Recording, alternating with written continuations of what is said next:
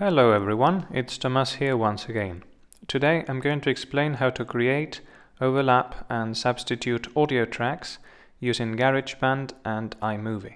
This tutorial is intended for Mac users. Once you open GarageBand, the pre-installed Mac sound editing tool, you are given the choice to create a new project, select an instrument, a microphone in our case, and the input and output sources. As you can see, I've chosen an external microphone to complete this recording task because the sound quality will be slightly better than with a built-in microphone. You may of course choose any of the options you prefer. Now click on the button with a red circle to get started with your scripted performance. When hay fever pollen invades your sinuses, brings runny nose, watery eyes, take Dristan. Dristan's like sending your sinuses to Arizona. Yes, Dristan's like sending your sinuses to Arizona. That is, Dristan helps you breathe free and easy, as if you were far away from pollen or allergy irritation. Yes, Dristan's like sending your sinuses to Arizona. Helps dry, runny nose, itchy, watery eyes.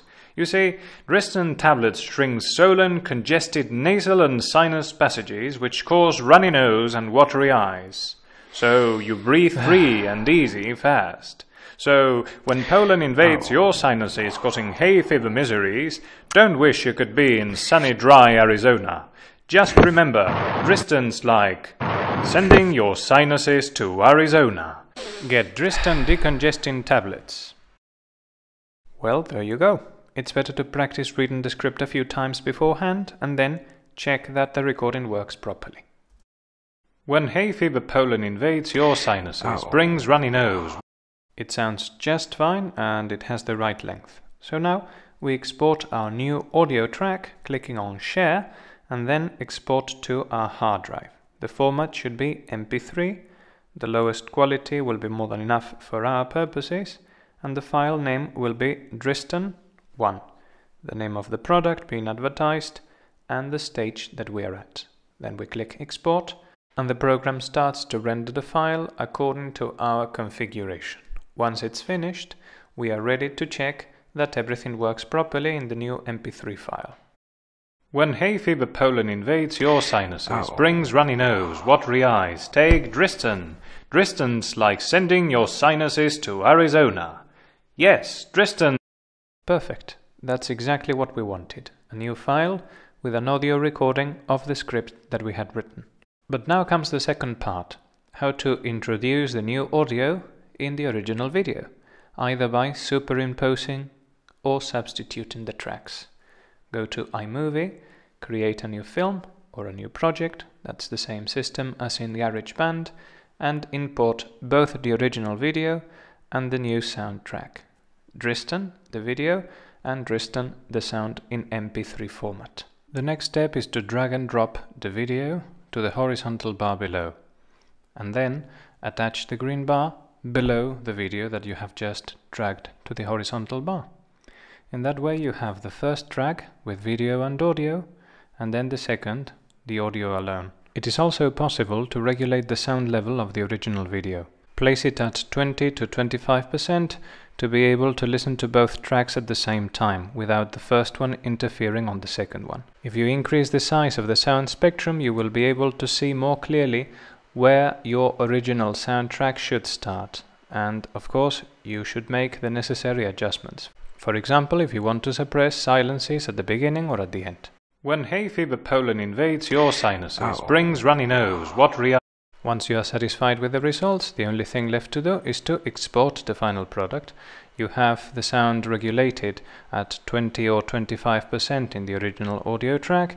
You have the sound at 100% or perhaps slightly higher in the one that you recorded later.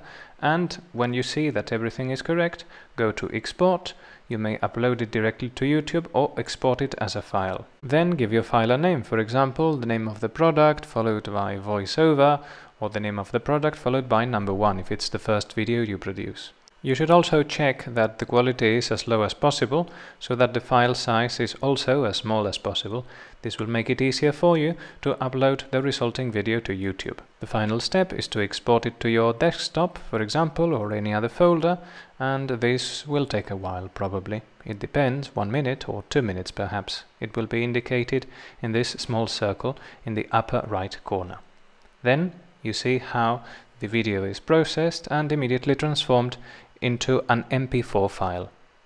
This MP4 file has 2 soundtracks, thus a voiceover, an original track and another one. Take a look and then try yourself.